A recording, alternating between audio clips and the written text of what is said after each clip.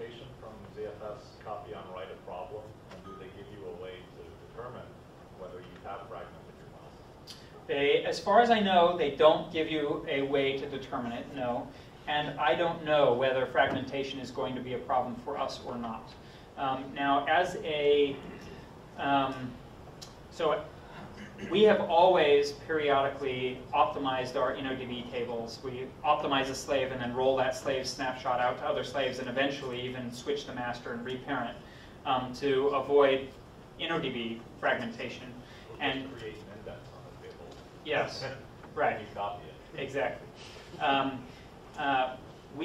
Our use case is such that we don't care, at least so far, too much if the data actually gets fragmented on disk, because most of that data lives in memcached, and most of the indexes we want to use to complete our queries we have in RAM. And we haven't been using these long enough to really fragment them. So this is an open question we're thinking about and talking to Sun about, and we just don't know. But I will certainly blog about it or speak about it or both whenever we do have any useful data about it. One great thing is that backups are a breeze. We can schedule on the appliance with nothing to do with your MySQL client, automatic snapshots at whatever frequency we want, and we can retain them for as long as we want. So most of our slaves right now, I'm taking a snapshot every hour, and I'm just keeping them, like 24 of them, and then coalescing into a day. And I actually have it scheduled to keep it for years. In theory, we get this for free or close to free, thanks to copy on write.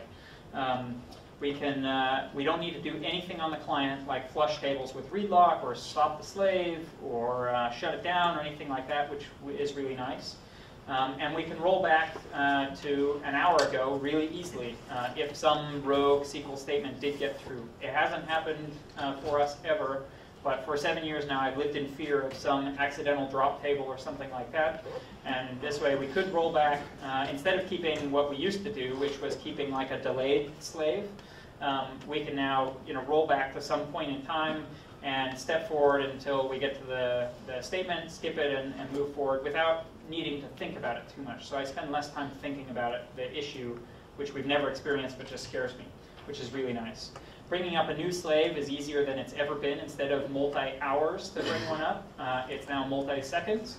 We just click snapshot, click clone, and then mount it on our new client, and away we go.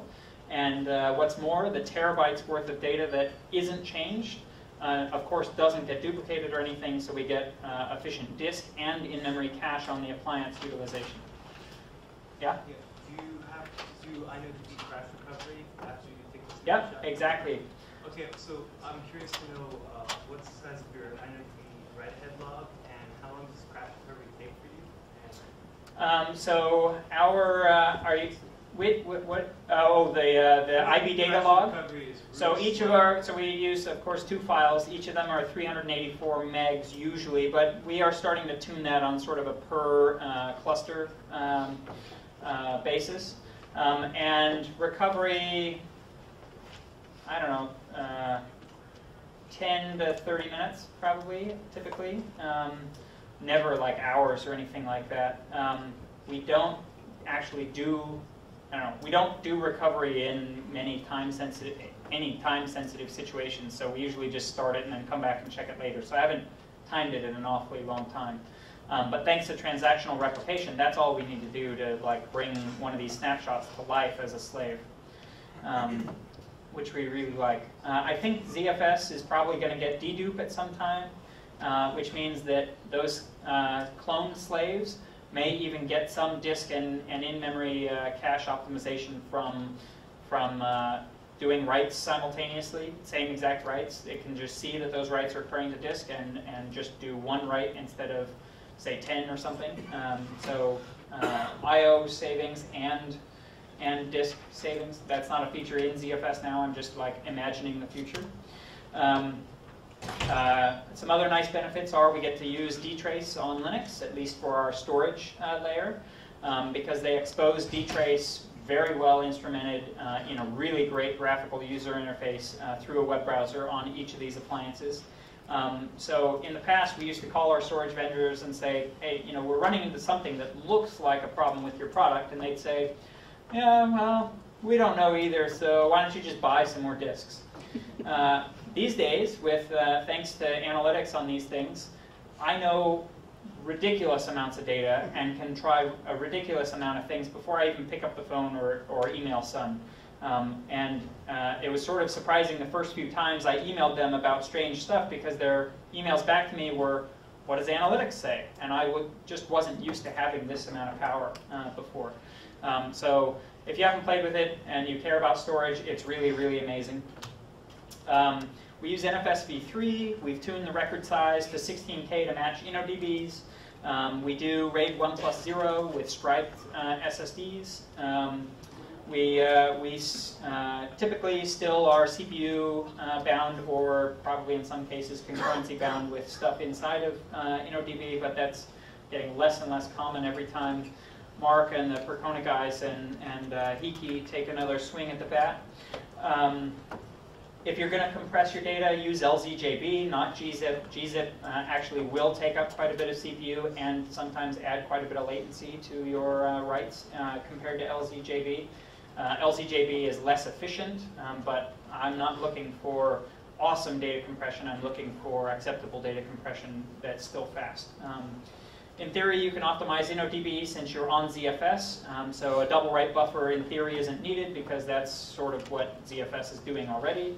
And ZFS does its own checksumming. So we tried them off, and we really, in practice with our workload, we didn't really see a significant performance difference. We have run into some problems. I mentioned that we had the relay and master info files be 2 months out of date on one of our slaves. We haven't dug into MySQL's code yet for why that is, because there was a sort of an obvious solution with transactional replication, but it's probably mapping those files, and so Linux and its NFS stack isn't seeing them as writes and doesn't bother to push them over the wire. So be aware of that. Do use transactional replication, it'll save your butt. NFS locking in InnoDB is still an open question we're researching. There are posts on the net saying don't do it, but very little data about why you shouldn't do it. So there are still some things that sort of cobwebs in the corners that we're still looking into, and as soon as I know more, I certainly will share. We're investigating using 10 gigabit to reduce latency even more if we can. We suspect some of that 250 microsecond latency could be reduced by using 10 gig, but it's proving to be sort of difficult to get to the bottom of with our limited resources because the native Ethernet drivers are all tuned for throughput rather than latency. So you have to tune the interrupt coalescing and receive and transmit buffers and all this sort of stuff, which we're just barely starting to do. I really wanted to have some neat numbers and stuff for this, but I just haven't had the time. But the interesting thing, Shrunk the single gigabit Ethernet? We are. How many? So we have, some of our Toros have 10 gig cards in them now, and some are just trunked 2 giggies. So the default configuration for these things is 4 1 gig ports. So we use 1 for management, and then we could trunk 2 or 3 of the others. But they have, I think, 6 or something open PCI Express slots per head unit. So you can toss in more giggy or 10 giggy cards, or even more SAS cards, or all kinds of other stuff. They're expandable, which is really nice. MySQL nodes, are they just a single giggy? They are single giggy right now, except for the test nodes that we're trying to reduce latency with. So we have like 2 boxes with 10 gig cards. And you haven't tried trunking the MySQL nodes? Like trunking the giggies, you mean? Right. We haven't needed to trunk gigabit Ethernet. We're not throughput constrained on any of our nodes, except for like bringing up slaves, which again is like a non-issue now, and backups, which again is a non-issue. So yeah. But the interesting thing is that 10 gig has very recently gotten quite cheap, relatively speaking. The advent of SFP Plus as a connector means that you can, they're super low power, and you can get 48 in a 1U rack switch, and best of all, the cables are only $50 instead of $1,000 or more for the optical cables. So you can get switches from people like Arista for $500 a port or less. They're super fast. We just don't know yet if this is going to be effective as a latency reduction thing or not. If it's not, we'll probably still put 10 gig in our Toros, but not on our clients. So we stick everything else on Toros too, because it's really great for non-MySQL workloads as well. Email, all of our stateless Linux mounts, our revision control repositories, developer home directories, you name it. We stick it all there, and it's really fabulous. It's nice to have all the snapshotting and compression and all that sort of stuff. What's the future look like? We think it's bright. It'd be nice to be 100% SSD someday, but this is turning out to be so great. We're not chomping at the bit to get there. It's still very expensive if you want to do terabyte installations of SSD, but if you're tens or hundreds of, or low hundreds of gigabytes, you could do it today. I don't know how expensive it is, relatively speaking, but it's possible. We think InnoDB will continue to improve. The community is absolutely on fire, thanks to Yasufumi and Mark and his team at Google and Percona. And now MySQL and Oracle are accepting patches, which I'm so thrilled about. It was starting to look a little scary there for a little while. We're excited about multi-threaded slave replication. Preview was released just last week. We haven't looked at it or played with it or anything, but the fact that somebody's working on it and there's actual code is really exciting for us. We're excited about Drizzle. We're excited about other storage engines, PBXT and Falcon and Maria. And that's all I have. So I blog about this stuff all the time. I'm on Twitter all the time, and you might be able to cut through the noise in my inbox if you try. Be my guest. So thank you very much.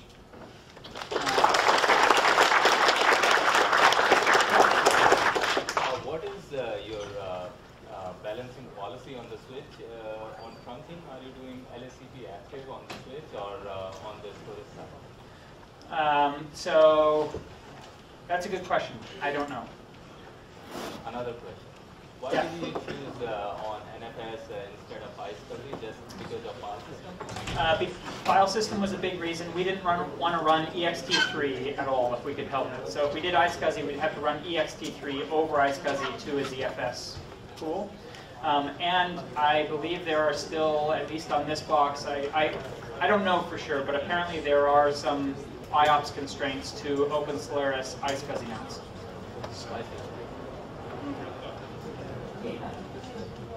I don't know who's next, but I'll keep answering questions until they still a few minutes, about 3 minutes. Oh, good. Okay, awesome.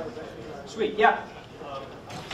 What percentage of your RAM do you allocate for InnoDB? And how do you overcome or problem? Oh, yeah. So. In testing with compile swap equals n. Sorry, what's that? Compile with no swap so far. Our testing shows it works excellent. Oh, great. Could everybody hear the question? Okay, so he wants to know about how big my InnoDB buffer pool size is and whether I've solved the Linux swap problem. So we tend to use big buffer pools, like 54 gigs or so on our nodes. And the Linux swap problem, we solved it a few years ago. I blogged about it. It's not a solution, it's a workaround. But it does work. We create small swap partitions using RAM disks and point the Linux kernel at them. And it works amazingly well. It's super simple, and I don't have to dig into the Linux kernel source or anything like that. So I can't wait until it's fixed. That would be great. Any other questions? Yeah?